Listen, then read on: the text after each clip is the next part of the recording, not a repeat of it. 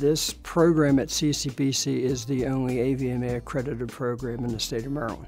We train students to be veterinary technicians and to provide health and care for sick animals. They get to work with small animals to large animals. We spay or neuter animals from rescue organizations and shelters. We'll check them for parasites, we'll vaccinate. So essentially when they go back, they're ready for adoption. We have quite a bit of specialized equipment to include ultrasound, some of the new dental hygiene equipment. Laboratory equipment is current state-of-the-art for the profession. Most of our students have an internship where they have to go out to a clinic to get hands-on experience. They'll assist veterinarians both in the surgery room and in the treatment room. The graduates of this program are sought after.